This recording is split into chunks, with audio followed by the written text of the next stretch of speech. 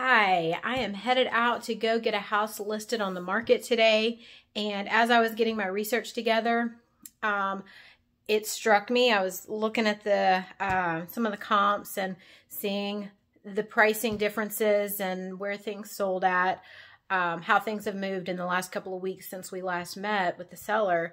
And it got me thinking. I was blown away by how many times I've gone on these listing consultations, and the seller, the home seller, is just shocked that I brought information, that I had a knowledge of the comps in the area, that I knew the neighborhood, that I knew what was going on down the street.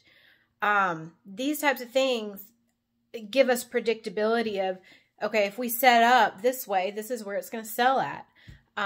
So I'll come and bring all the information, share with them why, what, how, when, and get their opinion of it. And we'll come together and make a group decision on what our strategy is to price the home and get it sold.